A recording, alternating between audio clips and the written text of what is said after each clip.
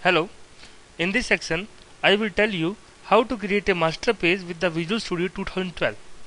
Master page is used for to create a consistent look of your website, and you can use the static text and controls to create a master page. If you want to create a master page, so first of all you need to create a website through file option.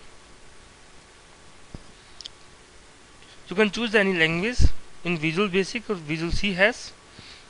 I choose Visual C Hash, ASP.NET Empty website, and you can choose the framework and set a website name.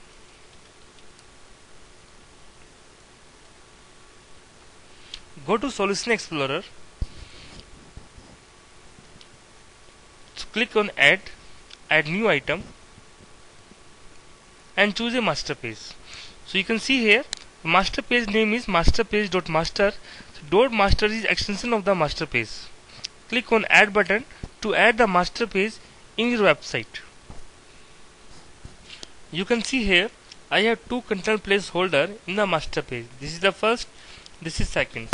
So content placeholder is used for where dynamic content will appear when pages are displayed.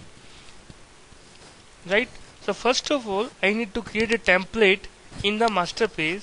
So I remove the content placeholder from the master page and using the table tag to give the proper alignment of the template. This is my first row with the one column. I created the 5 rows in the master page. In the first row I will create the header of the website. In the last row I will create the footer of the website. So in the header I put a one logo of the website. You can see the output in the design view, and you can see here you can also change the size of the table. I am using the inline CSS.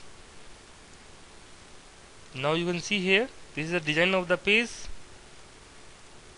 Now in the second row I put some background color.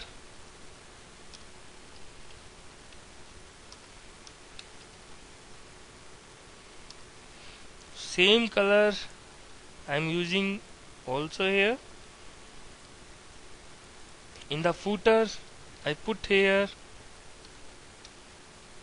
copyright section. This is the view. In the design view, go to source, and in the toolbox, from the toolbox I put a content placeholder in this row. So this is my content placeholder. This content placeholder ID is content placeholder 1. Go to design. You can see here this is the only one content placeholder in the website. In the master page, this is the header of the page and this is the footer of the page. Now you want to use this master page in different page in different web form. Just click on the Solution Explorer and click on the website. Go to add new item, create a new web form. So my web form name is index.aspx. If you want to use the master page in index.aspx, so you need to click on the select master page option. I checked here and click on add. You can choose the master page which you want to use in this page.